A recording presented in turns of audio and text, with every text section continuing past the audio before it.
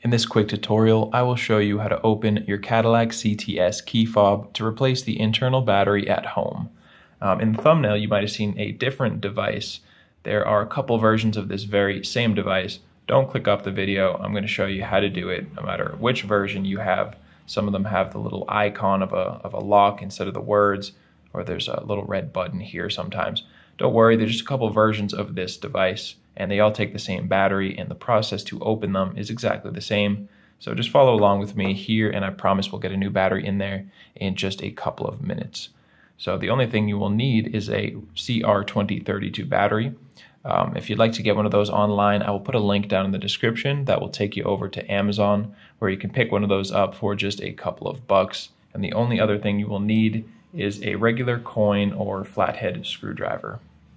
Now what you want to do is find the little indentation here on the bottom of the device. It's right along the seam in the plastic, and we're just going to take our coin or flathead and insert it in there, and then twist the coin, and with very little effort it will crack apart. You can just pull it apart with your fingers. Set this down for now, and you can just pull the battery out with your fingernail if you have some length to it, or you can use a flathead screwdriver, pen, pencil. Probably you could even use a different key just to go in this little indentation here. You see that area?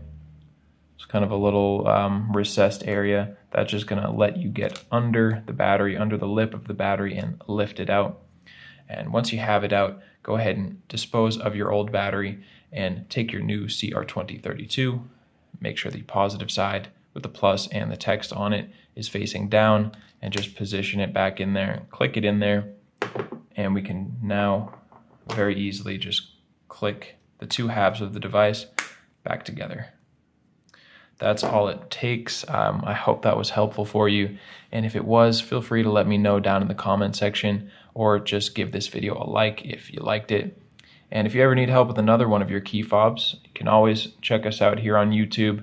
We have videos for pretty much every maker model. The device is for pretty much every maker model out there, and you can also get all that information and more directly on our website at fobbattery.com.